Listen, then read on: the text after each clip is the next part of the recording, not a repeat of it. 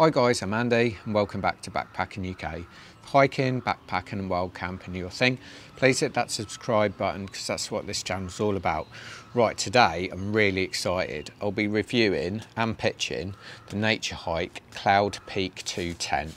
Now this is the one that looks suspiciously like the Hilleberg Allak 210. The difference is about 900 quid. So if you want a top end tent design for budget money, you've got to see this review. This weighs about 2.5 kilos.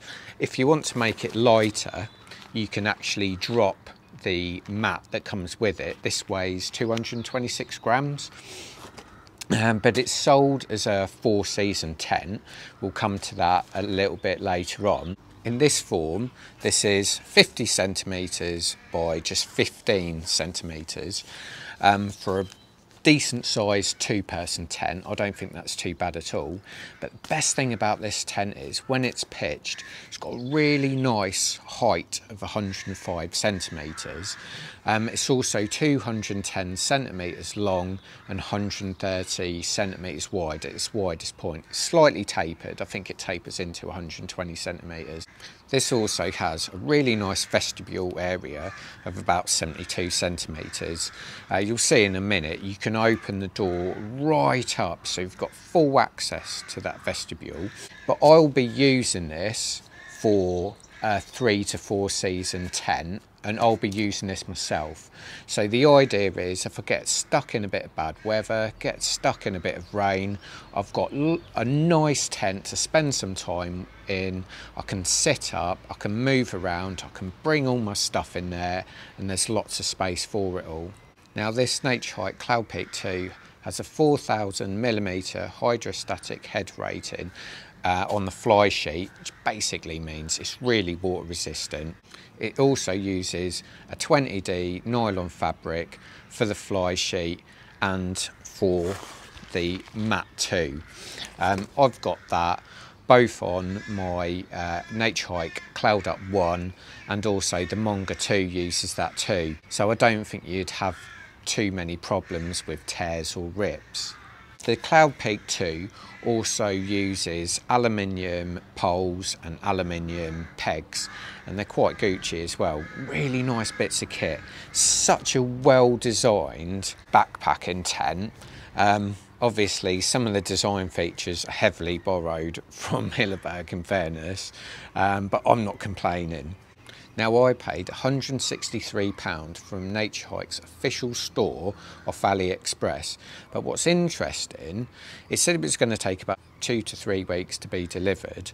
I ended up getting it 2 days later by Amazon UK, so I don't know if I just got lucky with that one, but 163 quid delivered in just 2 days for a tent like this is astonishing. It is an absolute bargain. So let's start pitching this Naturehike Cloud Peak 210. So this is the Naturehike Cloud Peak 2 laid out for you. These are the pegs that you get. Really, really nice.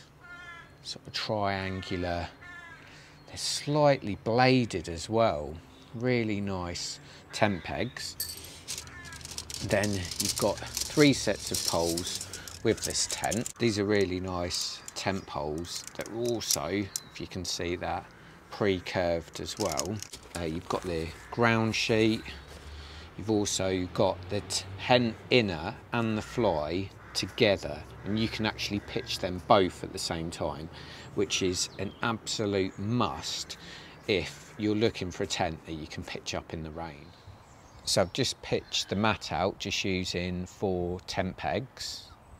The instructions for the tent are inside the tent bag, and to be fair, they're reasonably easy to follow. Next, I've just laid over the tent inner and the fly outer.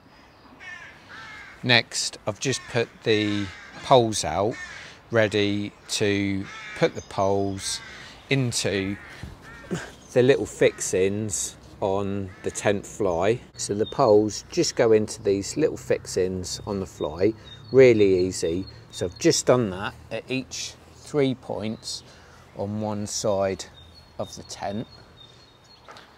So all the tent poles are now in their fixings. I just need to raise them up and start attaching them to the outer fly sheet. So what I've done here, I've just clipped in the bottom of the fly sheet first, just to give it a bit of rigidity. Now it's just a case of working my way up, just go in circular round the tent.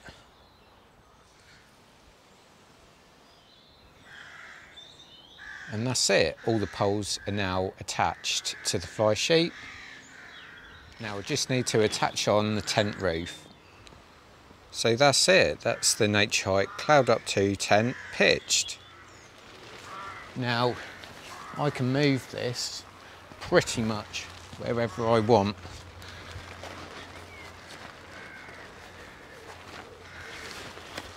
To get it pitch perfect. So this is the Naturehike Cloud Peak 2, all pitched up. Let's have a look, I've pegged it out properly. It's a lovely tent, it's really nice. Bear in mind it's quite a complex design. This is the first time I've pitched it. I've managed to pitch it really easily. I thought it'd be much more difficult than this. I've got the tent top on there, you can see. But I've got plenty of pegs. It's just a really nice shape. One thing that I think is a really nice touch from Naturehike is they always give you some extra rope and extra pegs. So if it was really windy, you could really secure this tent at each point. And to be fair, unless you're in like a real strong gale, you know, this tent's not going anywhere. So let's take a look inside.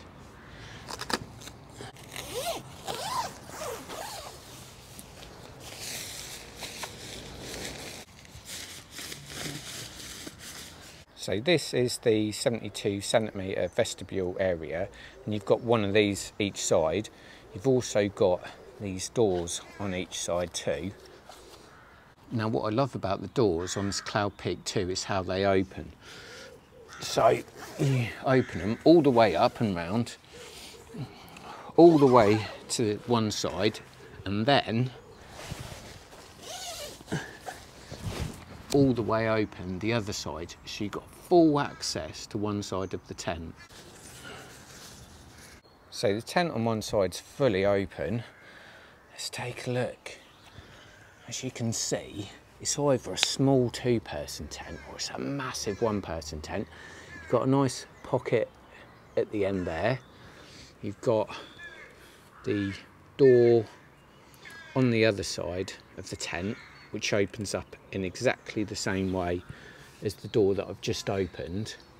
You've also got a nice, really big pocket up here, which is great. We've got a lantern hook here as well. As you can see, I've got my sleeping bag laid out here. This is quite a big one. This is 215 centimetres long. So it does touch both sides because the length of the tent is 210 centimetres. But for me, I'm 5'8". There's loads of room in here for me, absolutely loads. I mean, if I lay down here, and I've still got my sleeping bag here too. So down one side, I could quite happily put my backpack in here, all my belongings, not a problem at all. And then in this vestibule area here, I could do my cooking, which is absolutely great.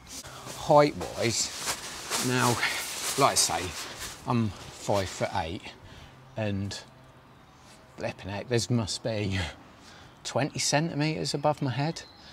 Does not feel claustrophobic at all in here. There's arms stretched out, there's loads of space, absolutely loads of space in here. Like I say, two-person tent, you know, be fine for you and your dog, you and your son or daughter, you and your partner if you like being on top of each other. But for me, what I want to use this for, a bit of a 3-4 season tent, where I've got lots of space if it's a bit nasty outside or if it's raining like today. And I'd be quite happy wild camping in here if the weather wasn't very nice. You know, I couldn't really say that about my Naturehike Cloud Up 110. You know, if I had to spend any sort of time in there, yeah, the experience wouldn't be the same. But this is fantastic. And if I come to the end here, you know, I've got loads of space. Do all my cooking. Everyone knows I love doing a bit of cooking. This is absolutely great. I've got to say here, where the roof finishes, it doesn't finish in line with the mat, so you would get water runoff from the roof straight into your tent, which that's not great if I'm honest. But what you're talking for the money, it's unbelievable value for money. This is a lovely tent, this is. I really don't think you can go too wrong. You know, you've got quite a large solid piece that comes up here before the mesh starts, which is in keeping with a 3 or 4 season tent. Full mesh throughout. What do I think? What's my final summary? Now, I've wanted this tent for a long time. It's been on my shopping list for a long time, and now I've got it. I'm not disappointed at all. I think value for money, it's got to be 10 out of 10. Design, again, well, it's borrowing a design really from a tent that's over £1,000. So it's not exactly the same. But you could probably modify it a little bit, you know, have a little strip down here.